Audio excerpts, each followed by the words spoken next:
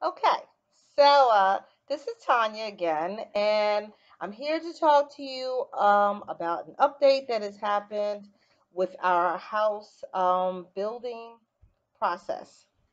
I know that the last time we talked, I said that we would again talk after the drywall meeting. This is not the drywall meeting time.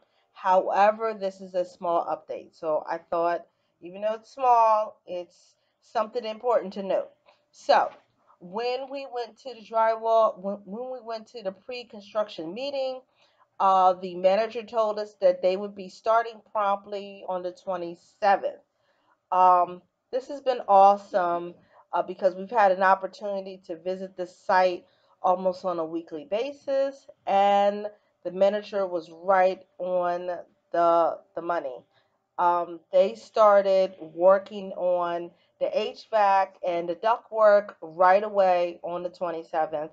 By the end of that week, all of the ductwork was up. So I was like totally impressed. And my husband was like, "Is that really true? Could they really be doing this?" And I was like, "Yeah, yeah, they really are. They're like hustling." So the next week, I was like, "Is this really true? Are they really doing what they're supposed to do?"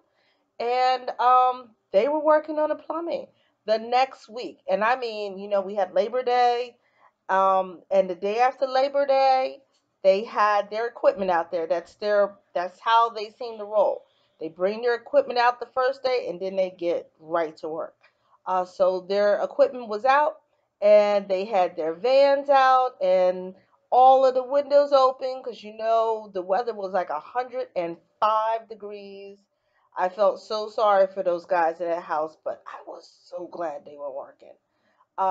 So they were in there putting in the PVC pipes all over the place, and really getting it done.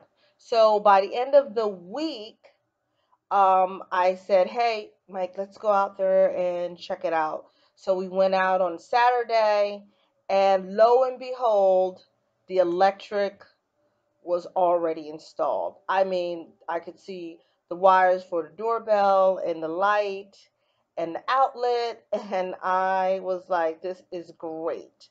I took pictures through the window, like a stalker, and there were lots of water bottles everywhere, evidence that they were working. And all the PVC pipes were up. There were loose pieces. There was even installation inside the house ready for the next stage. So that's saying to me they are on track. They have a schedule and agenda. This is not haphazard. Okay? And let's just keep in mind they've probably got like five other houses after this one. So they are trying to stay on track. So I appreciate all the hard work that they're doing.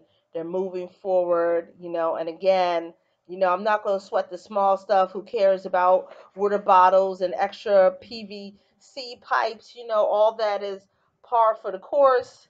The important thing to know is that when we get to that drywall meeting, we're going to be in a position for discussion on where everything is at. We'll be able to take pictures of everything, so we'll have record of it in case we want to install more lighting or fans and fixtures like that.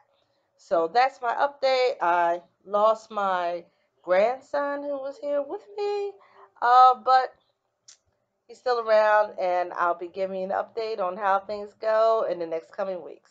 So thank you and be blessed.